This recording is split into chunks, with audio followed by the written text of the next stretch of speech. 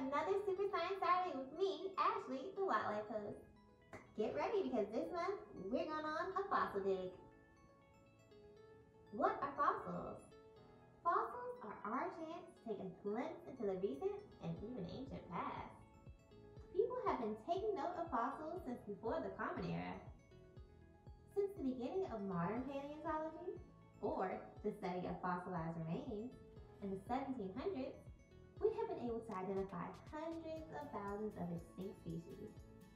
These species have come to define different periods, such as the immense diversity of sea life in the Cambrian, dinosaurs in the Triassic, and the rise and domination of mammals. How are they formed? Fossilization typically occurs when a living organism dies and is covered in sediment before it fully decays. Over time, the sediment becomes very compressed or packed down, leading to the creation of rock. Usually at this point, only the bones remain, and they too eventually break down, leaving a mold of the skeleton in the stone. Over time, as water seeps into these molds, the minerals it carries gets deposited, and what remains is called a fossil. Of course, this process doesn't work for all types of species.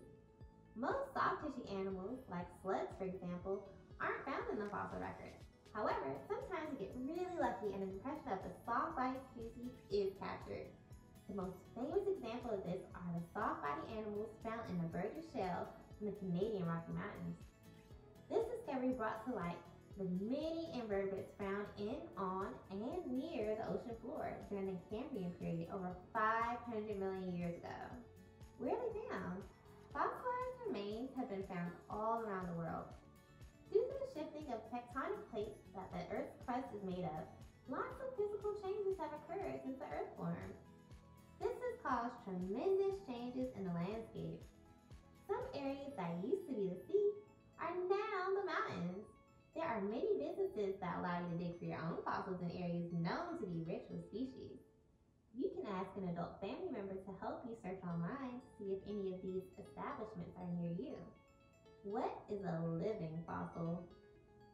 While we usually think of fossils as belonging to a species that has died, did you know there are living fossils as well? Although it's not a scientific or technical term, this phrase has come to mean the following. An organism that has remained essentially unchanged from earlier geological times and whose closest relatives are usually extinct. Well, at least that's the definition according to Merriam-Webster Dictionary. This is not to suggest that no form of evolution has occurred. Instead, the changes have been slower than the normal rate of evolution, as well as being very slight. Surprisingly, living fossils can be found across many taxonomic classes.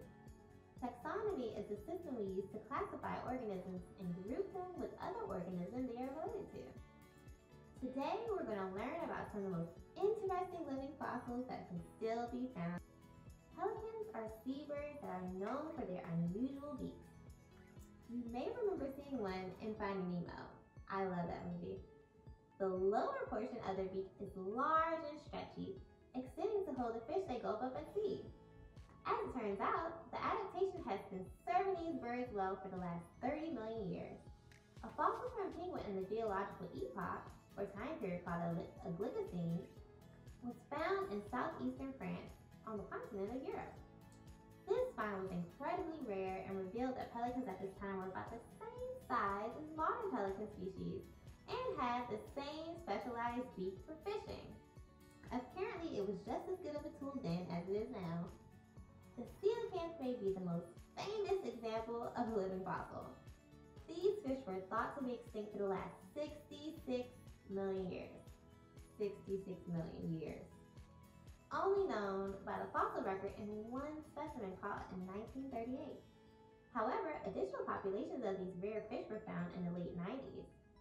It's not hard to figure out how these fish stayed off the sonar for so long. Despite their large size, one of the individuals caught in the 90s was as tall as me, just under 5.5 feet.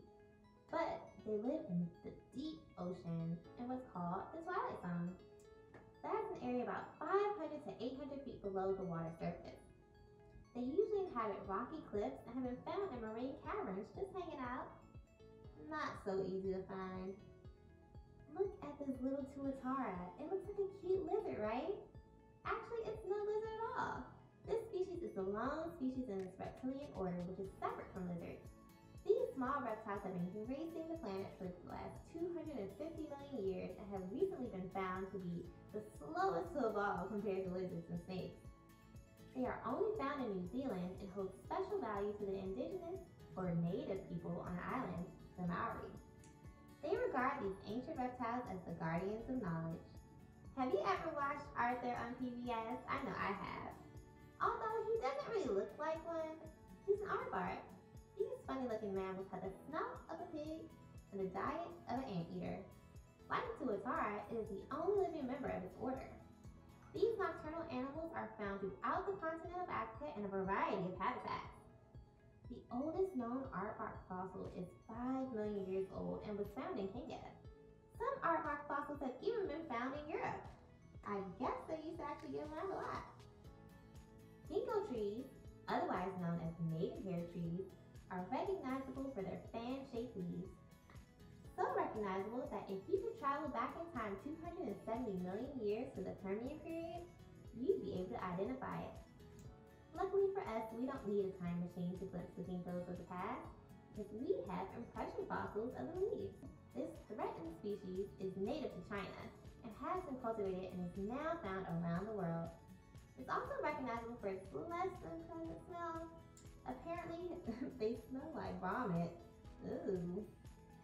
I wonder if that was also a trait passed down through its ancestors. The list of living fossils is longer than we have time for today. But if you're interested in learning more about these creatures, please check out the Staten Island Museum's website, and you can also do a quick search at Google. I really hope you enjoyed this video today, and I'll see you next month for another Super Science Saturday. Thank you, friends. Bye!